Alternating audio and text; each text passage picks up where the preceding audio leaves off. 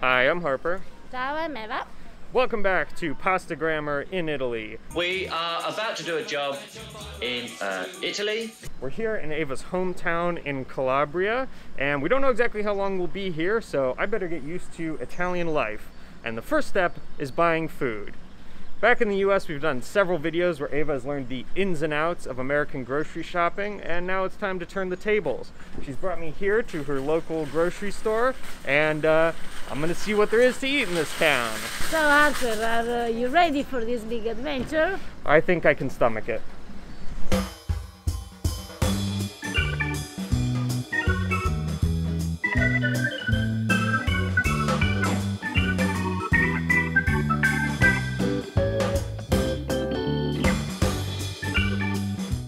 Okay, so there's like a lot of different flour here.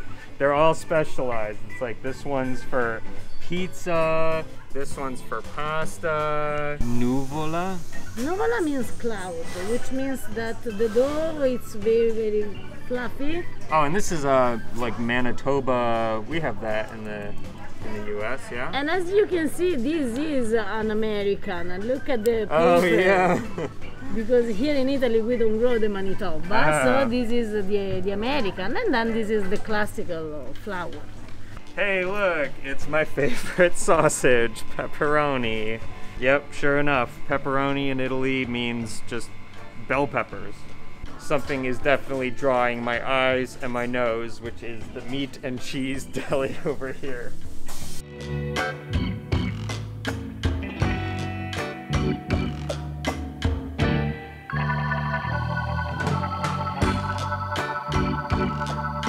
I want to know what all of it is. You can ask whatever you want. Now, what would you like?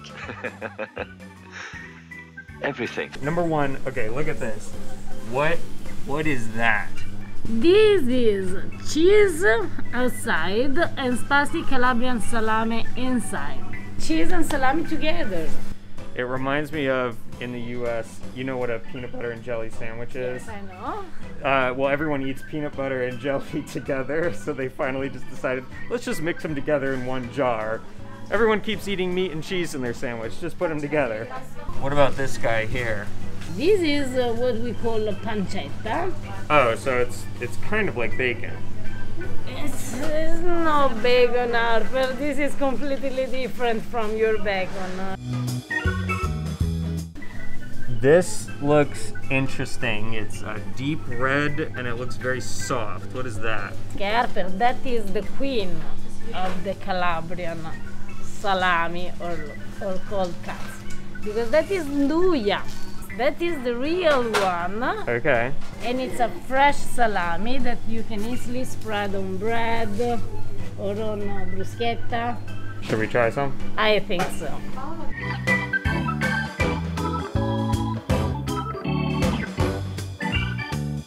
That is mozzarella. Then over there we have the ricotta, sheep ricotta, which means that it's made by the milk of sheep, because in the south of Italy it's much more common to find the sheep milk instead of the cow milk. And here we have the burrata. So in my opinion, Harper, if I can suggest, we should try the ricotta, because the ricotta in Italy is completely different from the ricotta in America. I'm in. Let's try it. Perfect. They're so cute. And they're delicious, Harper.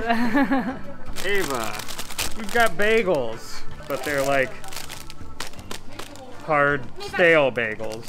No, Harper, they are not bagels. This is bread, and we call Friselle. And I'm very excited that I can show you now how we eat this here in Italy. Sure enough, Eva told me back in the US that cream cheese is a thing here, and you just call it Philadelphia, right? This is for us is Philadelphia. Here we have the pasta section, of course. I'm actually a little surprised because most of what I'm seeing in terms of brands and stuff is actually pretty similar to what we have in the US.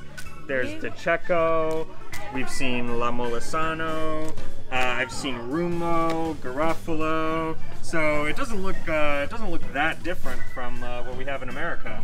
But Harper, here we have several shape of pasta that you don't find in America. Look at this, Harper. What is that? These are called candele, but in a common language these are ziti. This is ziti? This is the real ziti for us. In Harper we have the pastina. Oh, this is for kids, right? This is for kids. So our children, when they start to grow, they start to eat pastina. Train them young. And then Harper we have our original specialty. This is filet. It's a Calabrian pasta? It's a Calabrian pasta. It's unbelievable good. And the traditional recipe for this is with Nduja. Oh. Or with the onions from Tropea. Or with beans. Oh, so this you would use for pasta e fagioli. This is our pasta e fagioli. I recognize these. These are the lady fingers that you use to make tiramisu, right? These are our Savoiardi, the lady fingers that they are right to make the tiramisu. But also in Italy we have this. Pavesini? Pavesini. So, if you want to make a tiramisu in Italy, you can be on Pavesini team or on Savoiardi team. Which is your favorite? Really? Yes, sure. Sorry. I'm learning all kinds of new things.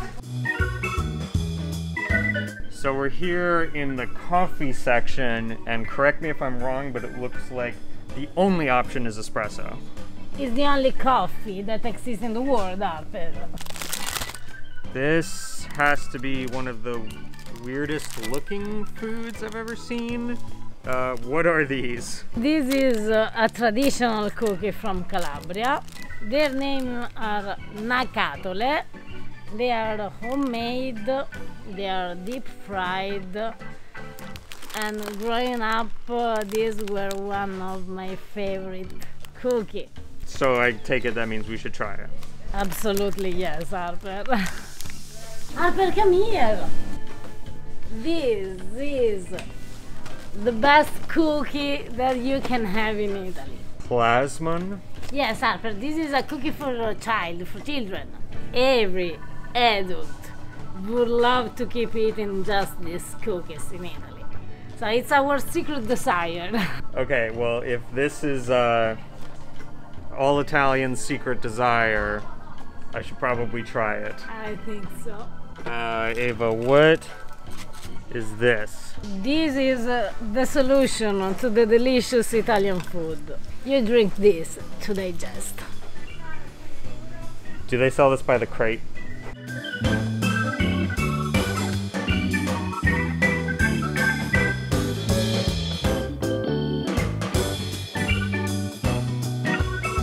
Well guys, it's time to head home and try some of the goodies we got.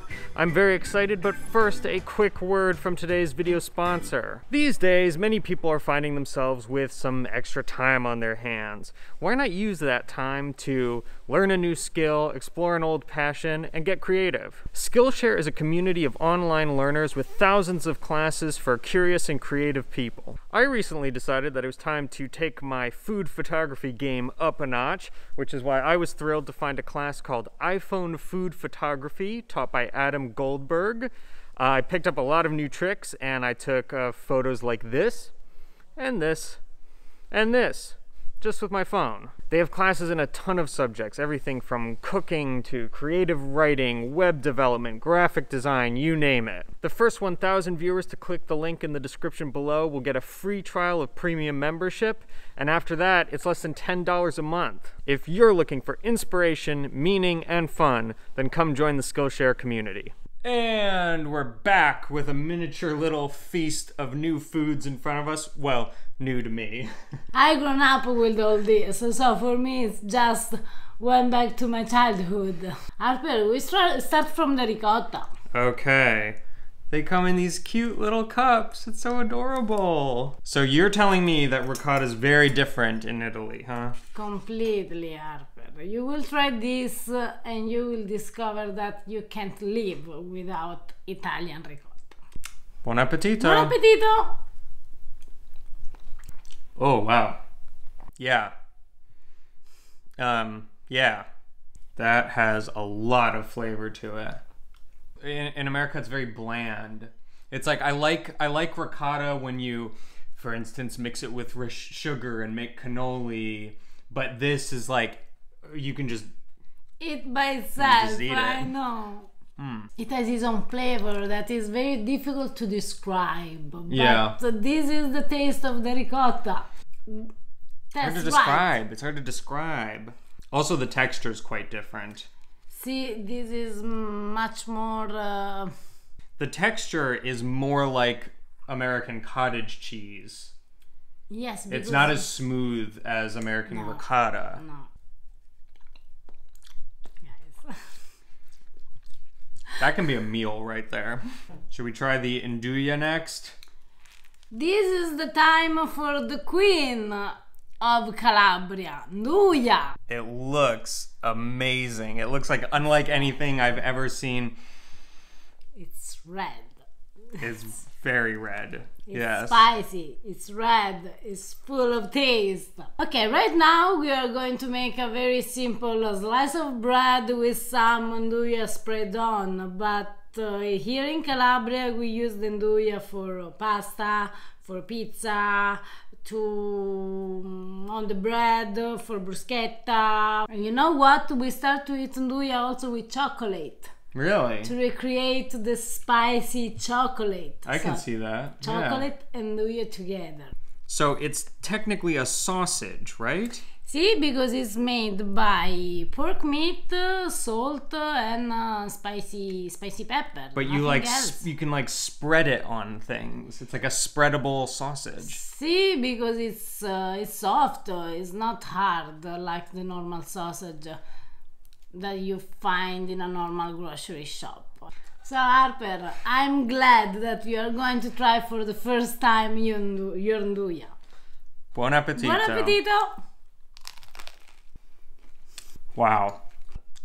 It's like it has a similar taste to like a Louisiana hot sauce, but in like a sort of soft spreadable paste form. It's amazing. Pizza with this would be so good. Is there vinegar in it? No, it's pork meat, salt, spicy pepper. That's it. I could see this becoming like the next sriracha sauce. I can see it too. The problem is getting it in the US. We found it once at Whole Foods, one brand, it's made in the US, and Ava was like, oh, let's get it. It's Nduja, and we tried it, and first of all, it didn't look anything like this. It was brown. That was brown. The real Nduja is red. And it tasted horrible. It tasted like cat food. I was like, what? Why would you want to eat this? But obviously, the real thing is amazing. Now you can understand why. Now I'm excited to try these. I guess they're cookies. These are our Nacatole. Nacatole. And these are my biggest sin every time I come back here. The shape is so bizarre. I don't really like. I get how they make it, so they roll it around like a cannoli mold, kind of. Yes. And fry it. But why is it this shape?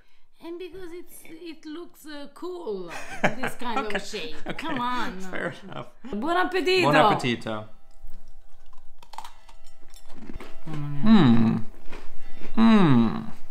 That's very good.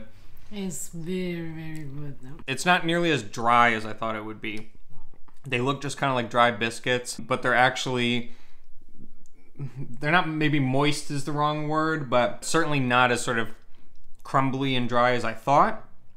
And they're not very, very, very sweet, but there's a lot of flavor in there. What is the dough made out of? The dough after is made by flour, eggs, little bit of white wine, some sugar, because as you said they are not too sweet, because our dessert are not too sweet, and they are fried, nothing else. They are perfect.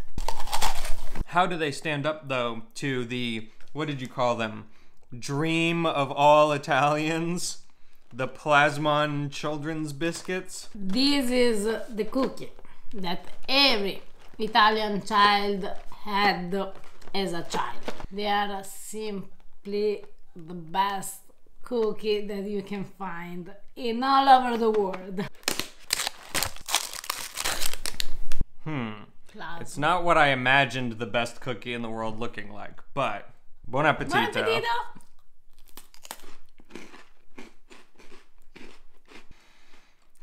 Guys, they're animal crackers. We have the same thing, but they come in an animal shape. We have them too. They're animal crackers. We have them too. Yeah, Not in they're Italy. similar, right? Not in Italy. I don't know. Not in Italy. They're a little different. I get a hint more of like cinnamon from these, I would say. And these are a little bit lighter. They're not as dense as our animal crackers. Not quite as dense. They're a little more wafery. But they're animal crackers. They're okay. I don't really get it. I would take one of these over that any day. Last up, we have our bagels. Friselle, Harper. No bagels. Friselle. They look like bagels to me. How do we eat them? They seem like a rock. I show you how we eat Italian friselle.